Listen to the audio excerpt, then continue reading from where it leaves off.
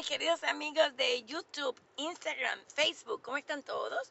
Hoy es viernes, finalmente es viernes. A ver, mi look de hoy es de Issa detrás la imagen. 305-904-6174.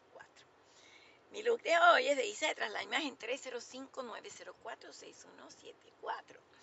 A ver, me hizo el pelo, me hizo los rulitos que a mí me gustan y el maquillaje. Elegante, pero a la vez refrescante y natural. Así que si quieren un look así refrescante para lo que queda del verano, porque ahorita ya estamos en otoño, llamen a Isa detrás de la imagen 305-904-6174. Tiene especiales. A ver, let's say it in English. My look today, hair, makeup, is from Isa, from Tras la Imagen, after the imager behind the image, which is the makeup artist. I've known her for over 30 years. And her phone number is 305-904-6174. 305-904-6174.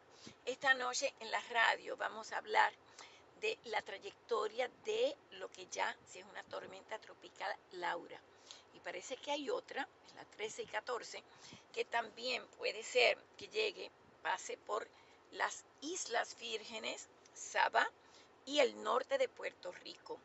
De ahí continuará y quizás arribe el lunes en la madrugada, o sea, el domingo en la noche, lunes en la madrugada o martes, si es que se convierte en huracán. Esperemos que no.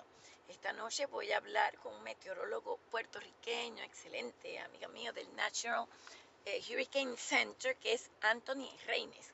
Tony Reines. So tonight, radio at 10 p.m., 6:70 a.m., en María Laria Bajo la Luna, es mi show de radio a las 10 de la noche, 6:70 a.m. La Poderosa. I'm going to talk to Anthony Reines. He's a Puerto Rican meteorologist. He's going to talk about Laura. That's already a tropical depression. And also there's another one, is Tropical Storm 13 and 14. It's going to be probably hitting the north of Puerto Rico, and then it's going to keep going, the Virgin Islands, Saba, and then it might hit us here in South Florida, Miami, Monday, the weird early hours of Monday, so it will be Sunday night, early Monday. And I'm also going to talk about the stimulus bill with Adi Alvareda, who's my attorney. She's excellent. Voy a hablar también sobre el proyecto de ley del estímulo con Adi Alvareda y también cómo estar preparado con los testamentos.